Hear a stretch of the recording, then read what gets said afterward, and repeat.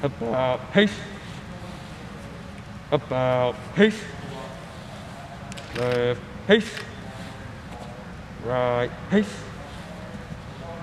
Hi, I'm Lanae Lang, and this is a day in the life of an RTC cadet. Lanae is one of many students involved in the Ohio University ROTC, or Reserve Officer Training Corps program.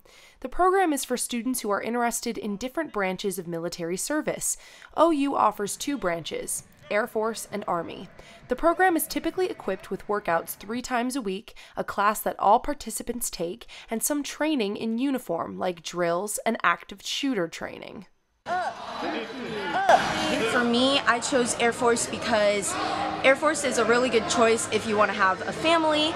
It's a little bit more relaxed than the other branches. Like, for example, if you had chosen to join Army or the Marines, that's a little bit more of an intense military experience.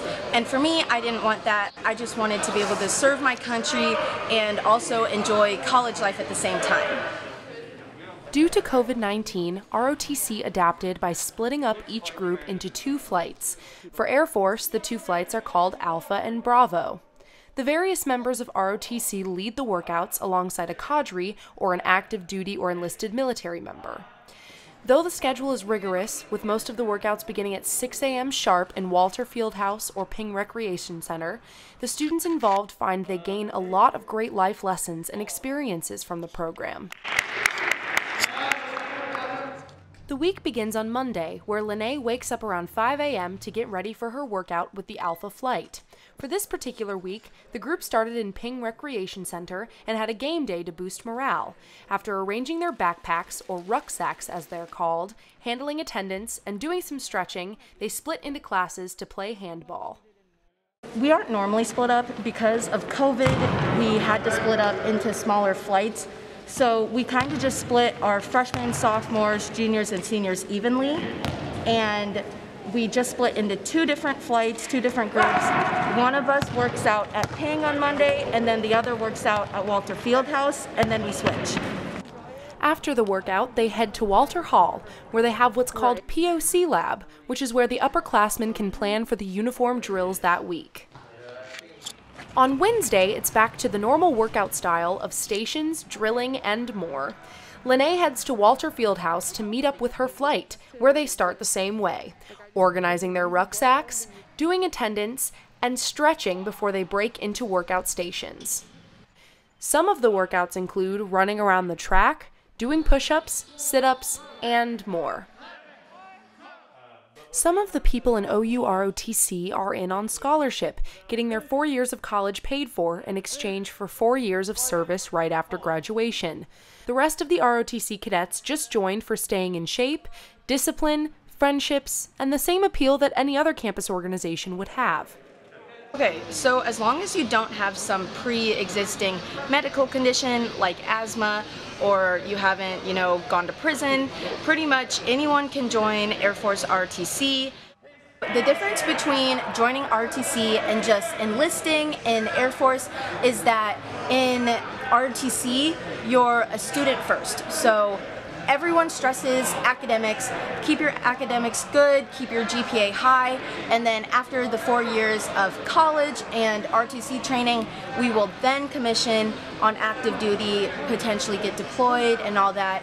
However, the difference is if you're enlisted, then you're a military member before you're a student. So for example, you could still be attending college, but if you're enlisted, military comes first. They can technically pull you out of college at any time and deploy you if they needed to. Thursday is when the flight shows up in uniform for some drills. They practice commands and occasionally have specific training. This particular week, they went through active shooter training before doing their normal drills.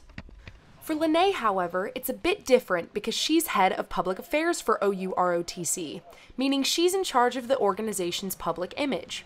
Lanae took photos of the active shooter training and of some of the routine drills to post on the group's social media. So typically when people think of the Air Force, they think of flying planes and pilots, but there's actually not as large of a percentage of pilots in the Air Force as people think. A lot of the jobs in the Air Force are very behind the scenes. That's the case for Lanae with public affairs. While serving in the Air Force after college, Lanae hopes to deal with the media and social media, potentially going on TV and speaking on behalf of the Air Force. Her goal is to give the public eye an idea of what the Air Force is doing and portray them in a positive light. And we would also have a big role in recruiting and trying to get people interested in joining the Air Force. Lanae recognizes that she's in a male-dominated organization with ROTC, but contrary to what others might think, she hasn't felt singled out or alienated by her male counterparts in the slightest. Yes, we are a little bit outnumbered. For example, there's typically 1 woman for every 4 men. But for me, I never felt too different. I was very lucky. Like, I have great leaders, I have great wingmen, and they never make me feel different or less than. It's a really great environment, and I'm really close with the girls that are in ROTC, and we're very excited for active duty on the Air Force. Lanae feels grateful for her experiences in ROTC and encourages people to learn more about the program to potentially join. More than anything, she knows she would not be enjoying her college experience as much if she wasn't a part of ROTC.